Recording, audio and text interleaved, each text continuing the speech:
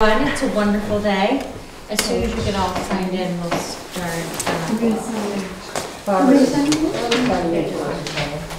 just had the agendas back I said hello.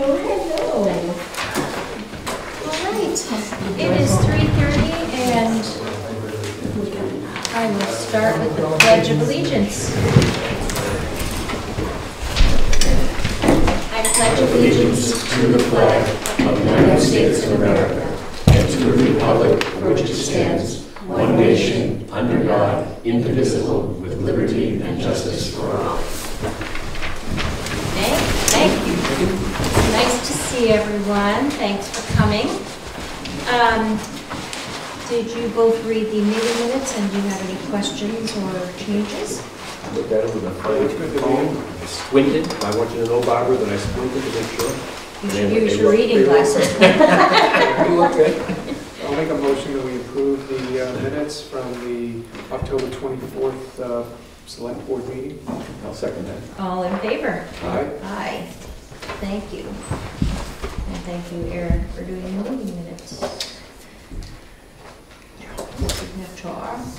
Before we start on the important meat of the agenda here, I know that many people have commented on their tax bills that were sent out last week and are thrilled to be living in the town of Jackson, even though the taxes went up so much. So I want to talk about the numbers and the components that make up the tax rate, mostly for the people that aren't here so that can watch Hank's video and will know what makes up the differences. So the town rate of $4.93 is an increase of 3.5% over the 2022 rate. Okay, 3.5% was the town component, went up 17 cents per thousand. The local school, which is the grammar school, Bartlett, Kennett, SAU 9, etc., went up 57 cents from last year, which is a 15.2% increase. The state school rate went up 57 cents, which is a 43.8% increase in the tax rate. And the county tax went up 14 cents, which is 12.7% increase. So the town component was the smallest increase, and we were actually able to use a large amount of our general fund to keep that rate down as low as possible. And you'll see the detail in the town report later, or if you ask Julie, she can always provide that information, but it'll be provided in detail. The last component is for the taxpayers that live in the water precinct. That component went up 65 cents, which is 17.6% increase. So that's quite a large increase in all of the different components. The smallest increase being in the town, but all of them add up to a large tax increase. So if anyone has questions, they can certainly talk to Karen or Gloria in the clerk's office. She will be putting this information out on e-news as well, so that the components will be available. Please look at your different assessments from year to year to see if that can also add an extra component if your property values increased. And then lastly, what I've been trying to hawk all year long is that you need to come to the budget hearings. It's really important that we all talk about the budget as early as we can in the process, not just when it comes to town meeting. And I'll say it at the end of the meeting as well, but our budget hearings are Tuesday, January 9th. These are all on the back of the agenda as well. Tuesday, January 9th, following the select meeting at 3:30. Tuesday, January 23rd, at following the 3:30 select board meeting. And we're also having 3 budget hearings, so we'll have the third one for petition to articles on Tuesday, February 6th, following the select meeting at 3:30. So please mark your calendars, please ask us questions, challenge us, make us think about what we're spending money on or saving money on. And town meeting is going to be important, but these meetings are absolutely important and essential to what decisions we make the night of town meeting. So thank you very much for my soapbox there. On to the discussion and motions. First, we have Dundee Road logging. Gary, did you have some comments on this? I do. They're going to use the access. It's over the red listed bridge that we have on Dundee Road, but they're putting in a temporary steel bridge that's expanding over the top of the bridge that's there now. That's rated for over 100,000 pounds. It'll carry the loads that they're going to be taking out of there. We're actually doing that tomorrow. I'm going over there to be with them when they do that. Set that temporary bridge up. No, we've closed the road today, but hopefully within a couple hours we can open it back up. And I always ask, is there any cost to the town on this?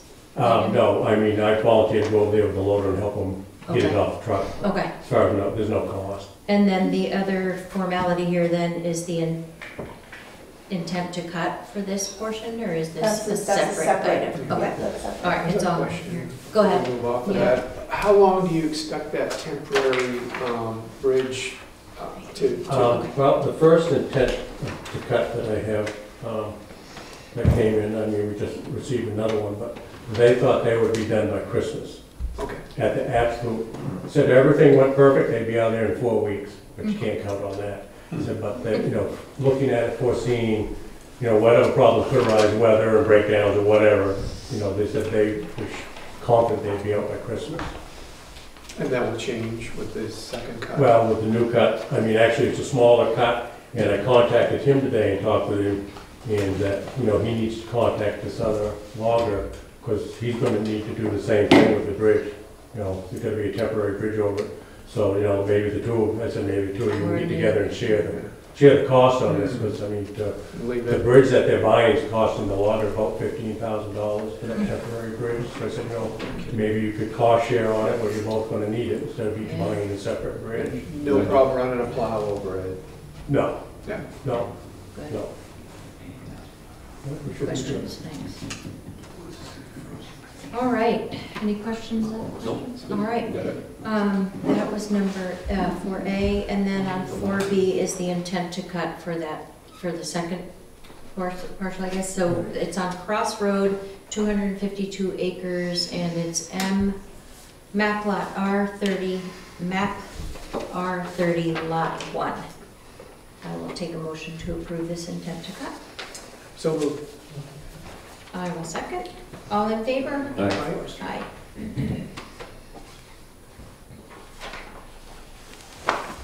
you go, sir. And I think we're okay time-wise, so. Peter, I just had a question on that. Is that Sure. also a New England forestry piece? That No. 252 acre lot, whose is that? Susan McGrath. Oh, okay.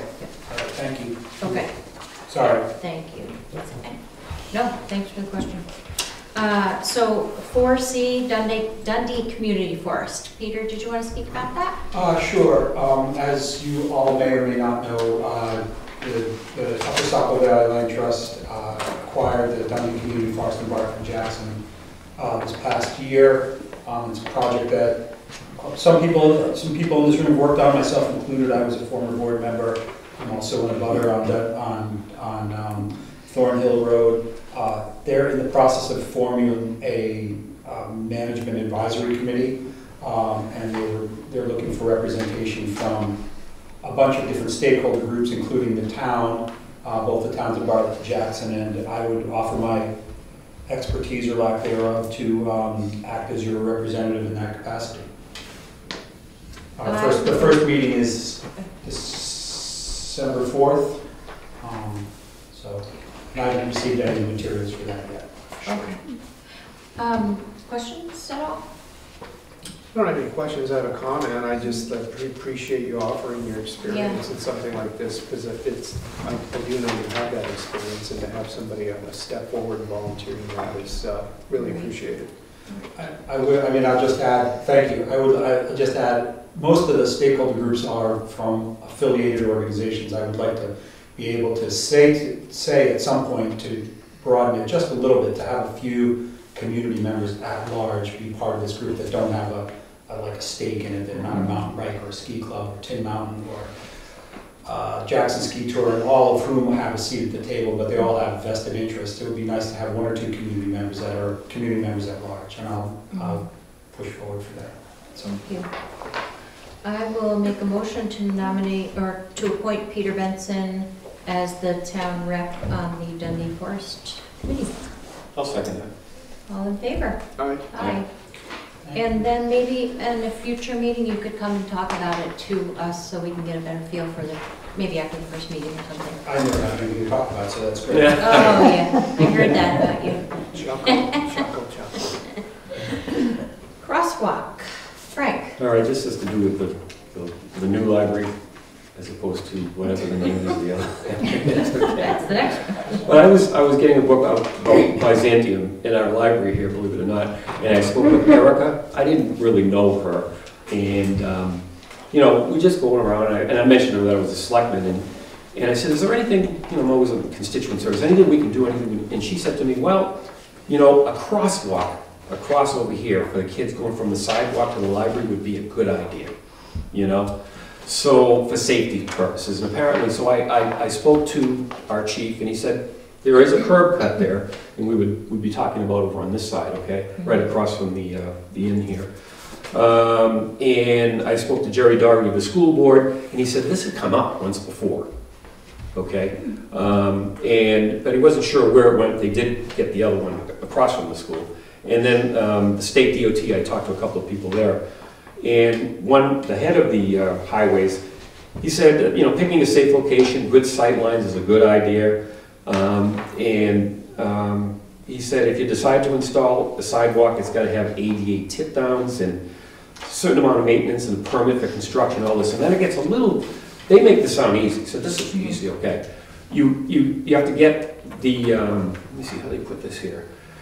You have to have federally compliant overhead street lighting, okay? The lighting will be the town's responsibility. In other words, it's going to cost us. I'm not sure if that's just for the power to the line, or I don't know. And to get, you know, to use the sidewalk, and he said it requires federally compliant overhead street lighting. As I said, utility company will need to go through District 1's pole licensing procedure, okay? But listen, this is the kicker in the end. So you heard all the stuff that I'm telling you to do. And once we can start narrowing down possible locations, we can see if there are any topographical or drainage issues and what kind of effort will be for the town to design and construct. But then the last sentence is, it can typically be a fairly simple process.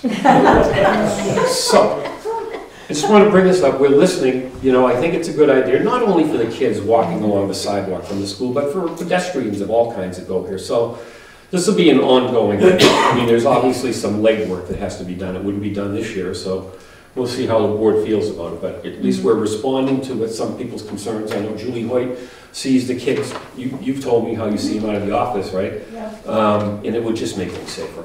So we're responding to that. If we can get that done, that would be great. Okay? And at the next meeting, we're going to define the word simple. Great, thanks for that information. Who knew? All right, the Jackson Old Library. So, we've heard from a couple people recently about what should it be called. It's not the old library, it's not the Shapley building, is it the Shapley building? What should the old library be called? And then somebody also said that there's confusion when we have programs. Is it which library is it? And, you know, I guess everybody can have a point of confusion of where it should be, and Google doesn't always get it, or Google Maps doesn't always get it right. So what is the intent of the library? Is it a historical building that should be named as its architect, or should it be named something that's meaningful to Jackson that's not related to the architect? And I'm so glad we have the committee of those that really care about the building here. So who's going to speak first? Barbara? Well, our first question was why. And I know I've been in Jackson for a long time, but we have actual natives that are on the board. When I first came here, we didn't have road names. Everything was by description. The town hall was the town hall, Not the old town. Not that Yeah. it'll never be. Don't say that, right? Yeah. We hear you, Bob. I Yeah. can hear you. Other than an address, we didn't even have addresses. We didn't have numbers. We had nothing. We didn't even have road names. It was always take a left at this farm, or at this house, or the blue house. Then you go 3 up from the blue house, and then you take a left. That all came into being with 9/11, you know, and needing addresses. It's not like we're on a 25-mile strip here where there can be confusion as to where the library is. Simple directions: go over the covered bridge or near the covered bridge. The old library isn't close to the covered bridge. I just see, you know, we call the town hall, is always going to be the town hall. These are the town offices. The old library should always be the old library because we have the Jackson Public Library. That's right. There's no confusion. There isn't. Well, I think there will always be confusion because we have 2 buildings that could be libraries in town, but defining it maybe to whoever needs to get there might be part of the solution. So we're at the library next to the church, you know, we're at the library behind the town office building, or whatever. And so one of the confusions was White Mountain Oil delivered to the wrong place, you know. How much detail can we give those that are going to be going to that building or going to that building? And maybe that's the onus of the person that's ordering the services. Exactly. And I think that if you're properly numbered from the street and people can see a number, that would certainly help. I think it's a matter of a number, and one of the red ones. Can I ask a question though, because I did go onto the historical site, and it's not a historical building, it's part of the Jackson Historical District, right? Okay, so the building itself is not obviously it's a historical building, but it's not named by itself. No. Okay.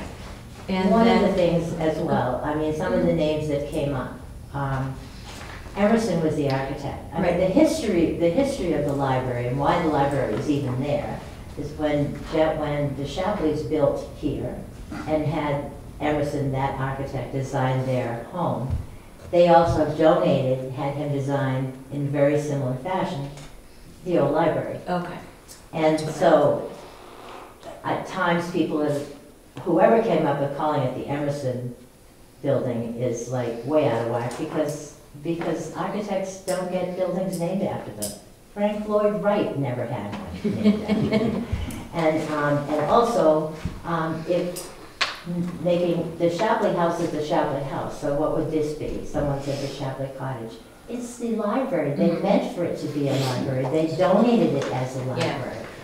No, And that was clarification for me, because I knew Emerson was the architect, but I wasn't sure how Shapley, okay, so that was, the original thank you for that. shelves for books Mhm. was at the Wentworth. There was a room at the Wentworth Hotel that was probably the original little library. And the Shapleys wanted to give back to the town, obviously, and so they built the library. Gotcha. Questions? Thoughts?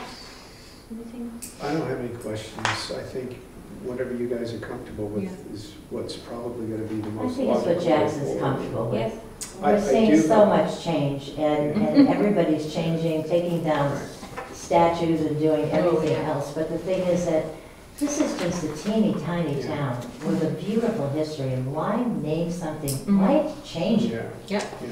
yeah. It's But good my to comment that I wanted to make was that I was actually in that building on Saturday night for a meeting, and what a beautiful, beautiful building it is. We just had recently It's a just- wedding reception there. It was awesome. Yeah. If the number's right, that would be the best place in town to have a wedding reception. Yeah. It's just done such a great job in preserving it and keeping it up, and it's beautiful, it's spotless, and it really makes a difference. And we have 2 wonderful gardeners that take care Right. of everything outside, that are on the committee. Can't go And then wrong. readers who leave their books. Yeah. But- Bobby? I don't know if I get to speak now or not, Sure. but I don't think the building needs to have a name change. what concerns me about that building is that we need to find some good use for the building because it's horribly underused and it is such a fabulous building inside and out.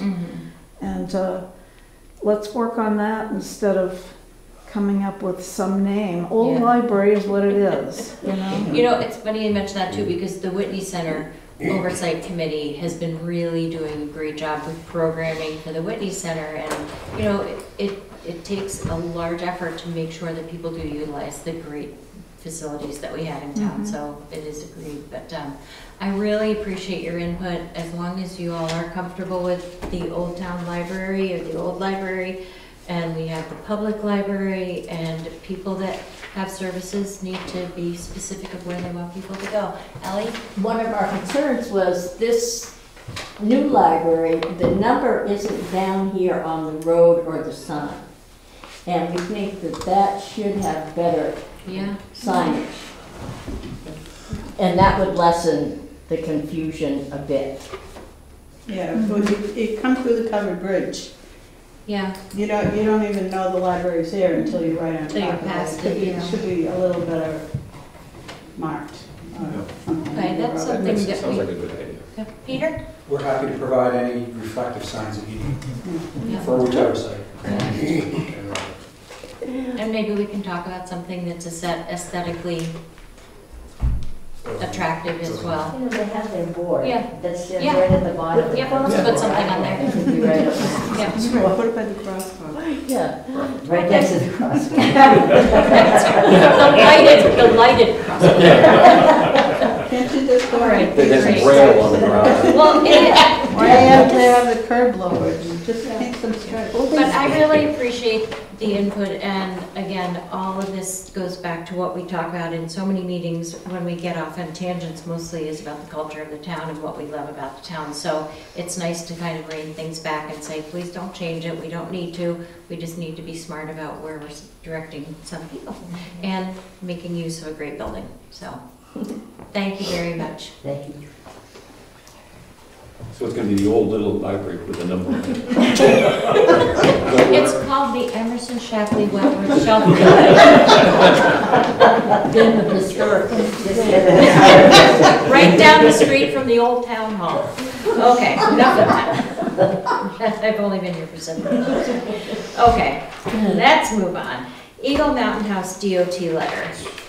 This is an ongoing situation where the folks that are redoing the carriage house, et cetera, at the Eagle Mountain House have been communicated to by the DOT, by Kevin Bennett, by Burr Phillips, and they're still not getting back to us. Kevin, have you heard anything updated now, or is there still? I have nothing new. I was up there and nobody's around, and Okay. they were supposedly to already start the work this Is- week, and nothing's happening. Is this something that you feel we need to get legal involved in to stop any future work, or do we need to get legal involved to help push them along to finish what they were supposed to do? Any professional thoughts? I mean, I don't think there's anything on my end that I can start, you know. I have 2 open permits, one for the schoolhouse, one for the carriage house. But maybe DOT can just actually close that entrance and make them go through the parking lot for now. That might make them get going on their project. By closing the entrance, that would not help any of the erosion issues, it would just inconvenience Well, them a lot, wouldn't it? They could put a Jersey big barrier? silt fence, Yeah, oh, or even, maybe the Jersey barrier would work for a while as a silt fence. But that would require, then that would make maintenance and ski touring to go through their main parking lot, which might make them do something. Kevin, when did you last speak with them? I met with the owner, I met with the engineer, HEB, maintenance man, the manager, and, I mean, everyone was there, it was like 2 weeks ago. And the plan was to have equipment up there, to start work almost a week ago. And I have not seen anything. Who's the contact at the Eagle that we could talk to about this? Well, I'm just going to the manager, because I don't know if the owner or the owner's son they might be back in Florida. You want to follow I up would with love Burr to, and yeah, Kevin, I'll please? take care of that. You know, Okay. talk to the manager also. Thank you, and We move we that will keep along. this on our agenda, but if you find anything out in the meantime that we need to do to take further action, this is really just, this has been since. Kevin, what's the easiest thing they can do to resolve this right now? Before the snow and it just gets bad? I mean, is there an Go easy up, thing? I mean, go up there and actually clean out the silt fences that are up and put some new ones up. And hopefully everything freezes at this point, Yeah. next month. And it won't, it won't be a problem until, next March or April. Which is what the neighbor is worried about. Yeah, Right. exactly, yeah. So, All right, thank you. And Burr wasn't able to make it, but he's aware of all this too, Yeah. so you can always include him in on this conversation as well. Okay, unfortunate. All right, trustees of the trust funds withdrawal. We have quite a few that I'm going to read from, and then I believe we can make one motion for all of these. Okay. So the Jackson Select Board are requesting the following withdrawal from the trust funds as indicated below. $488,826.75 from the Fire Department Truck Capital Reserve Fund 003, invoice number 23992, dated 10/23/2023 for HEM Incorporated. And that is for a large part of the new fire truck. Barbara, could I interject one thing? Just one, real Yes. quick. The new fire truck is coming next month, December. We're finally getting it, according to Jay. I spoke to him, Jay's the fire chief. He said it'll be here in December. So, that's Is kind of It's been a exciting. long time coming. Ellie? Is it too big to get in the station? No, Apparently not anymore. They Oh, all good. go at the back of it. What? It's too down this thing. Okay. But it's also, the other part of this, it's an automatic, because nobody knows how to drive shifts anymore. Stick shift. I'm serious. Yes. So, yeah. Moving with the times. Okay, and the next item is $6,828 from the Fire Department Maintenance Expendable Trust Fund, invoice number 5249, payable to Alpha Overhead Door, invoice dated 10/4/2023. $131 from the Wentworth Wildcat Fund, invoice 14-119-3475, dated 10/12/2023 to Paris Farmers Union. $700 from the Wentworth Wildcat Fund 0029, invoice number 16, dated November 6th, 2023 for Blue Meadow Nursery. And the last amount is $2,524.49 from the Maloon Groundwater Expendable Trust Fund 0071, invoice 30780, dated 10/31/2023 for HEB Engineers Incorporated. Can I have a motion to approve these withdrawals? so moved. I'll second it. All in favor? All right. Aye. Thank goodness you It's a didn't good have way of to. doing that. Yeah. Good. There you go.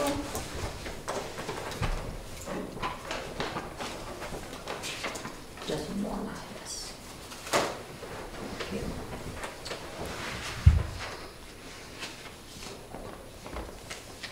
Thank you. All right, the next item under pending is the fire station discussion. We received a few letters and some input on the location of the proposed new fire station, which is where the old tennis courts are, by the public library. But since we have a public information session on Thursday the 16th, we're going to put off discussion of this till that public information session, so we can hopefully have a bigger, broader discussion and have a lot more people there. So I hope everyone here is going to be there, and 50 to 100 more people, and those that can't be there, Hank is going to have it streaming, I believe, on Thursday night. Yeah. Okay, perfect. So Yeah. Thursday night at the fire station at 6:30, November 16th, fire station public information night. Peter, did you have a comment? I met with the library trustees last week, we toured the site, they had some good questions. Just so everybody is aware, there are 4 cones out there now that have the rough footprint of the building. some of the cones keep getting moved. I think people think that they don't belong in the middle of the driveway, so every morning I go back and move them. So I think somebody and I have a high silent little war going on. But if the cones are moved, there is spray paint on the ground to show where a potential building would be, just so Okay. everybody knows. Thanks. Yeah. All right, the next pending item is Paul Pagliarulo. I had spoken to our council but don't have an update yet, and Mr. Pagliarulo isn't here, so I will probably touch base with him next week, and we'll see if this needs to be on the next agenda item as well. Right. 5, short-term rental, new applications. 5. We have, oh, I love this, Julie, so organized. We have number 19-2 High Pastures Road, tax map R17, lot 31A-W04. This is a 4-bedroom condo advertising 3 bedrooms, sleeps 8, limited to 30 rentals per year, and this is okay to prove. Have a motion. I'll make a motion to approve that first one on tax map R17, lot 31A-W04. Second. All in favor? Aye. Aye.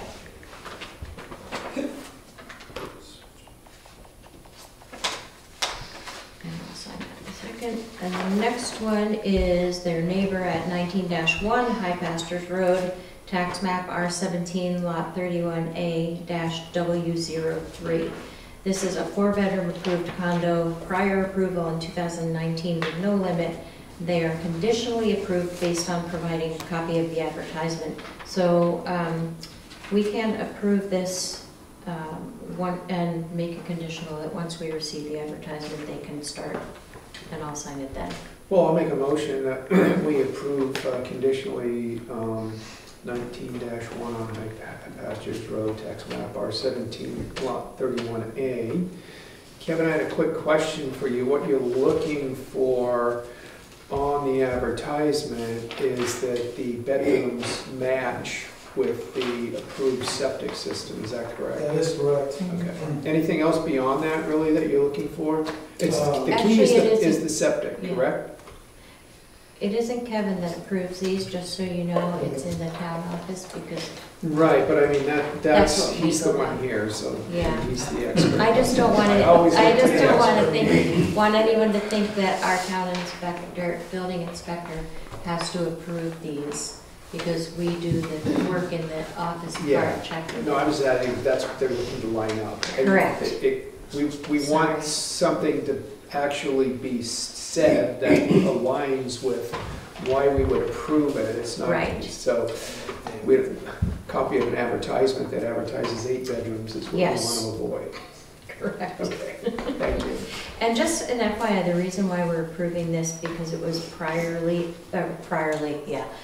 a prior approval, was there was a change in ownership. So now it's a resubmission. So, all right, and I will second that conditional approval. Getting late. All those in favor? Aye. Aye, thank you. Go back to my English class later.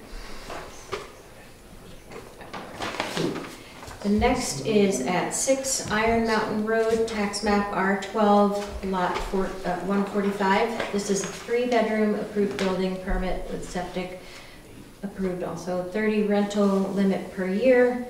And this is the same as the last one, conditionally approved based on providing a copy of their advertisement. Well, I'll make a motion that we approve both 6 Iron Mountain Road, tax map R12, lot 145, as well as 29 Hemlock Hill Road, tax map R12, lot 176, conditional on the advertising aligning with the 3-bedroom and 4-bedroom approved building permit / septic systems. I will second that motion. All in favor? Right. I'm gonna sign these extras. All right.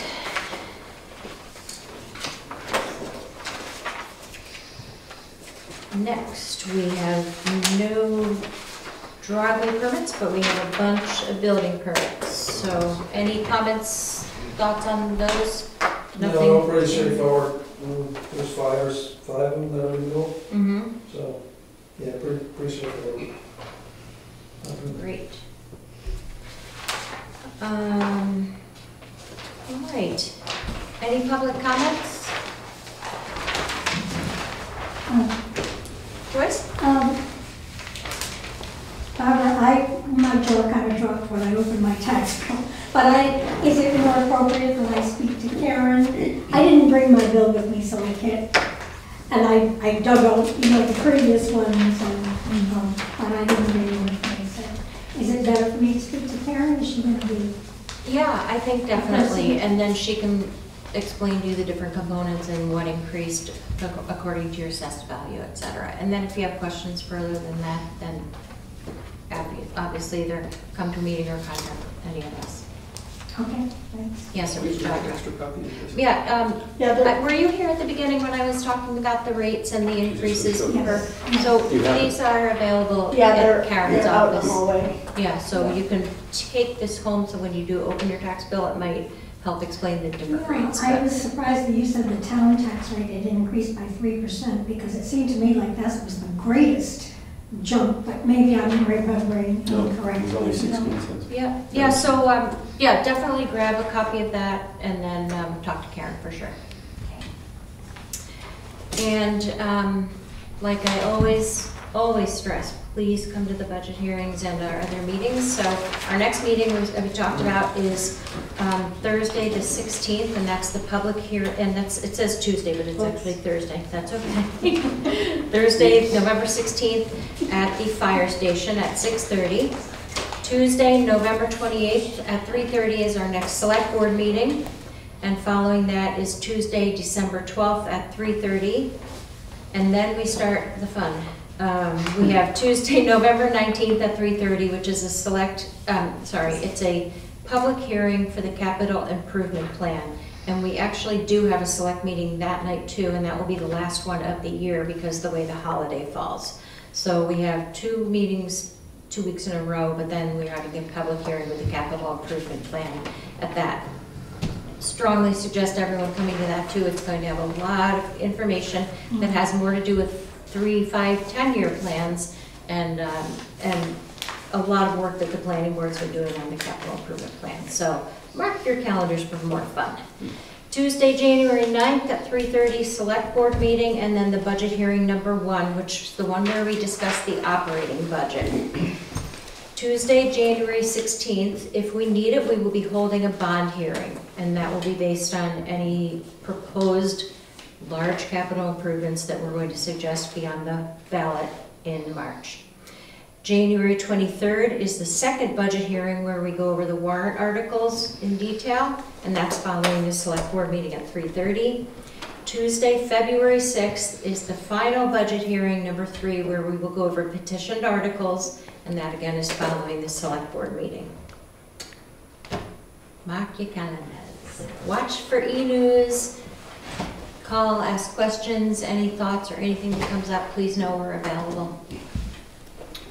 Anything else, guys? I think we have enough meetings to go. I know, it's me. They're Budget is necessary. a great word for me, because I'm an accountant, so I kind of like these meetings. But there's a lot on our calendars and a lot of work we have to do.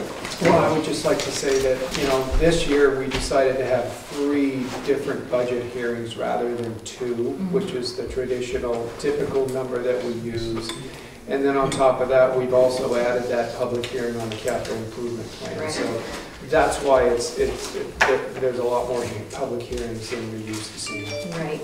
But again, I can't stress how important it is to be here when we have the discussions line by line by line, as opposed to the town meeting where we can do things in one fell swoop and be surprised if you're taking a drink of water and you can miss something, so. Thank you all for coming. I will make a motion to adjourn at 4:10. I'll second that.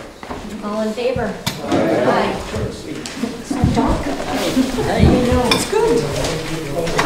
Thank you. I always love your,